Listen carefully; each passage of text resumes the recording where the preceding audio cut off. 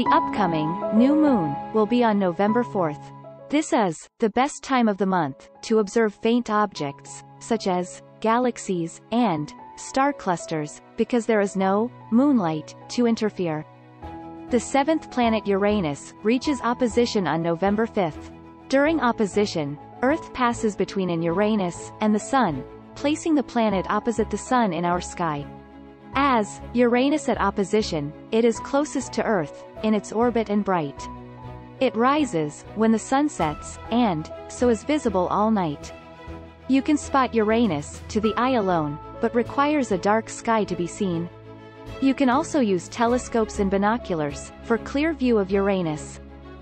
The North Taurids meteor shower is long-lasting meteor shower, October 12th to December 2nd. But the peak is between 11 to 12. Typically, you see the maximum numbers at about 5 meteors per hour. The best time to view the Taurids is around midnight your time, when the constellation Taurus is highest in the sky. The North Taurid meteor's radiant point is in the constellation Taurus.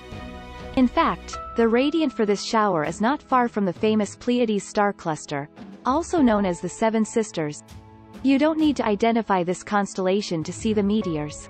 They will appear all over the sky. November's Leonid meteor shower is known for periodic storms of historic proportions, when shooting stars fall like rain. While no storm is predicted for the 2021 Leonids, you can still catch maximum meteors between November 6th to 30. The meteor shower peaks between November 17 to 18. The radiant, or point of origin, of the Leonid meteors is located in the constellation of Leo.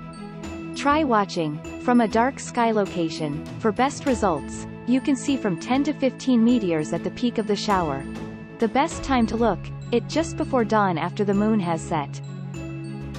A partial lunar eclipse will take place on Friday, November 19, 2021. A partial lunar eclipse happens when the Earth moves between the Sun and the full moon, but they are not precisely aligned. Only part of the moon's visible surface moves into the dark part of the Earth's shadow. This would be a partial lunar eclipse, which begins at 11:32 a.m. and ends at 6:33 p.m. according to Indian Standard Time.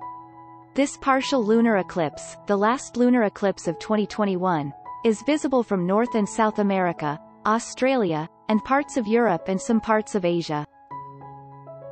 Thanks for watching my video. Please like, share and subscribe my channel for more information about cosmos.